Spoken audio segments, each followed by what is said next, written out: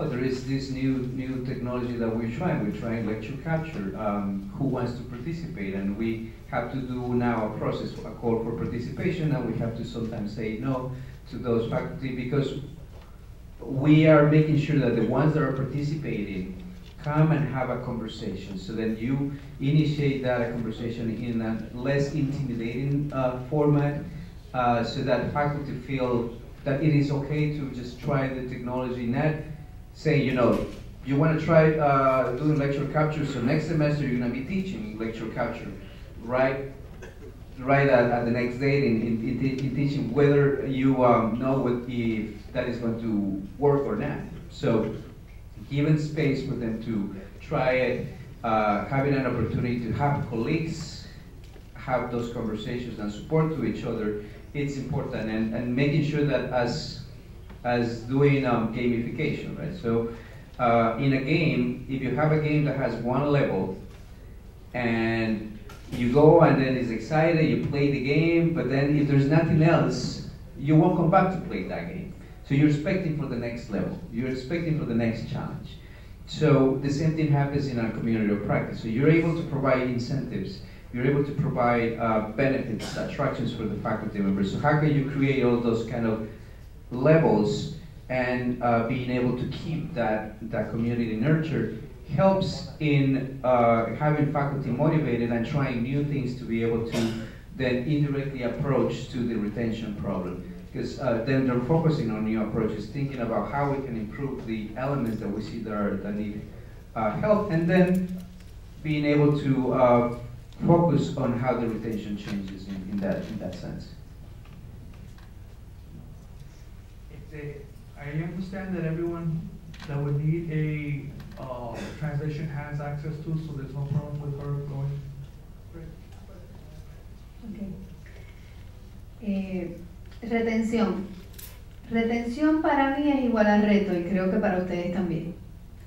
Las instituciones reciben estudiantes y tienen la meta de retener al estudiante, porque nosotros no estamos en las métricas, pero nos están midiendo por cuántos estudiantes nosotros graduamos. Por lo tanto, ¿cuál es la meta final del estudiante? Lograr el título académico. Pues entonces, ¿cuál es nuestra función en la retención? Nosotros lo tenemos que ayudar a lograrlo, por lo tanto le tenemos que dar las estrategias que él necesita para lograrlo.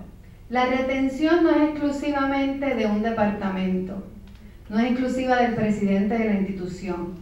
Para lograr la retención tiene que involucrarse todo el personal de una institución. ¿Por qué? Tenemos la facultad con un gran peso encima, ya que hablamos de diseño instruccional. El diseño instruccional tiene que ser excelente, tiene que motivar a este estudiante a que él se interese por mantenerse. Uno de los grandes retos es que el estudiante esté enfocado en la meta, que es finalizar. El otro reto es que el estudiante domine, maneje las tecnologías que va a utilizar para tomar un curso en línea. Por lo tanto, ahí entramos a lo que es inducción. Ya hablamos de motivación, hablamos de inducción. Luego de la inducción, tenemos que ver cuál es la reacción del estudiante. ¿Qué hace el estudiante? ¿Qué necesita el estudiante todavía para lograrlo? Y ahí es que la institución entra en la acción. MIRA, entra en la acción. En la acción entran los profesores, las oficinas de apoyo. Tenemos que seleccionar las tecnologías más apropiadas para trabajar. Por lo tanto, esto se convierte en un proceso dinámico. Y finalmente, no nos podemos olvidar de darle el apoyo. En muchas instituciones se trabaja para la retención del primer año, pero realmente nosotros tenemos que trabajar para retener a ese estudiante hasta el final. ¿Okay? En nuestra institución tenemos un proyecto que se llama Proyecto Vida. Está dirigido a los estudiantes de nuevo ingreso y de acuerdo al EAR, en las universidades de Puerto Rico privadas, non-profit, nosotros tenemos el score más alto. Estamos en 89.1 de retención en Puerto Rico. En mi presentación de las 11:30 voy a presentar la gráfica.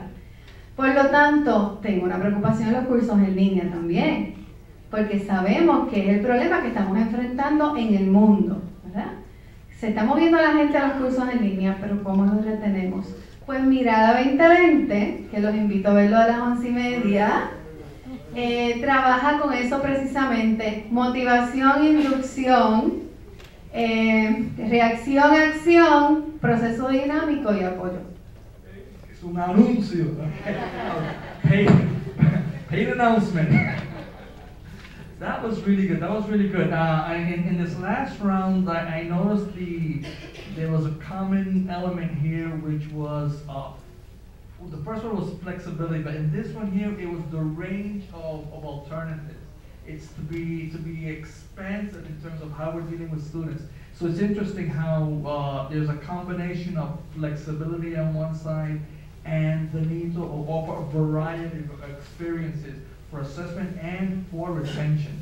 So it's a lot of food for thought here. That was really good. That was really good. And I think time is up, so thank you very much. Great panel, and we also have a piece of art for our moderator and translator, Tito Melendez. Thank you. So make sure that you attend the concurrent sessions. Two important announcements: lunch and the reception in the afternoon is going to be downstairs, and during lunch they have another raffle for $1.5 billion? No, $100. So thank you very much and have a great day. Thanks.